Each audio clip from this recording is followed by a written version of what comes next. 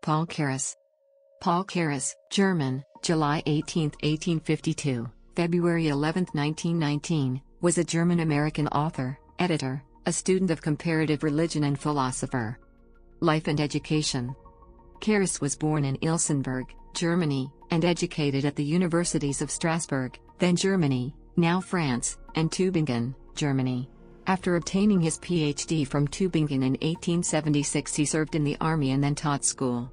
He had been raised in a pious and Orthodox Protestant home, but gradually moved away from this tradition. He left Bismarck's Imperial Germany for the United States, because of his liberal views. After he immigrated to the USA, in 1884, he lived in Chicago, and in LaSalle, Illinois. Paul Carus married Edward C. Hegaler's daughter Mary, Marie, and the couple later moved into the Hegaler-Carus mansion, built by her father. They had 6 children. Career. In the United States, Carus briefly edited a German-language journal and wrote several articles for the Index, the Free Religious Association organ. Soon after, he became the first managing editor of the Open Court Publishing Company, founded in 1887 by his father-in-law. The goals of Open Court were to provide a forum for the discussion of philosophy, science, and religion, and to make philosophical classics widely available by making them affordable. He also acted as the editor for 2 periodicals published by the company, The Open Court and The Monist. He was introduced to Charles Sanders Peirce, the founder of American Pragmatism, by Judge Francis C. Russell of Chicago. Carus stayed abreast of Peirce's work and would eventually publish a number of his articles. During his lifetime, Carus published 75 books and 1,500 articles, mostly through Open Court Publishing Company. He wrote books and articles on history, politics, philosophy, religion, logic, mathematics, anthropology, science, and social issues of his day. In addition, Carus corresponded with many of the greatest minds of the late 19th and early 20th century, sending and receiving letters from Leo Tolstoy, Thomas Edison, Nikola Tesla, Booker T. Washington, Elizabeth Cady Stanton, Ernst Mach, Ernst Haeckel, John Dewey, and many more. Carus's worldview in philosophy. Carus considered himself a theologian rather than philosopher. He referred to himself as an atheist who loved God. Carus is proposed to be a pioneer in the promotion of interfaith dialogue. He explored the relationship of science and religion, and was instrumental in introducing Eastern traditions and ideas to the West. He was a key figure in the introduction of Buddhism to the West, sponsoring Buddhist translation work of D.T. Suzuki, and fostering a lifelong working friendship with Buddhist master, Soyen Shaku. Carus' interest in Asian religion seems to have intensified after he attended the World's Parliament of Religions, in 1893. For years afterwards, Carus was a strong sympathizer of Buddhist ideas, but stopped short of committing fully to this, or any other, religion.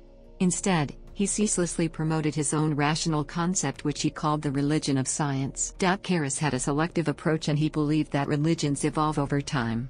After a battle for survival, he expected a cosmic religion of universal truth to emerge from the ashes of traditional beliefs. Carus proposed his own philosophy similar to panpsychism known as panbiotism, which he defined as everything is fraught with life, it contains life, it has the ability to live. Religion of science. Carus was a follower of Benedictus de Spinoza. He was of the opinion that Western thought had fallen into error early in its development in accepting the distinctions between body and mind and the material and the spiritual. Kant's phenomenal and noumenal realms of knowledge, Christianity's views of the soul and the body, and the natural and the supernatural. Carus rejected such dualisms, and wanted science to re-establish the unity of knowledge. The philosophical result he labeled monism. His version of monism is more closely associated with the kind of pantheism, although it was occasionally identified with positivism. He regarded every law of nature as a part of God's being. Carus held that God was the name for a cosmic order comprising all that which is the bread of our spiritual life. He held the concept of a personal God as untenable. He acknowledged Jesus Christ as a redeemer, but not as the only one, for he believed that other religious founders were equally endowed with similar qualities. His beliefs attempted to steer a middle course between idealistic metaphysics and materialism. He differed with metaphysicians because they reified words and treated them as if they were realities, and he objected to materialism because it ignored or overlooked the importance of form. Carus emphasized form by conceiving of the divinity as a cosmic order. He objected to any monism which sought the unity of the world, not in the unity of truth, but in the oneness of a logical assumption of ideas. He referred to such concepts as hanism, not monism. Carus held that truth was independent of time, human desire, and human action. Therefore, science was not a human invention, but a human revelation which needed to be apprehended. Discovery meant apprehension. It was the result or manifestation of the cosmic order in which all truths were ultimately harmonious. Criticisms of Carus' ideas. It is claimed that Carus was dismissed by Orientalists and philosophers alike because of his failure to comply with the rules of either discipline. Legacy.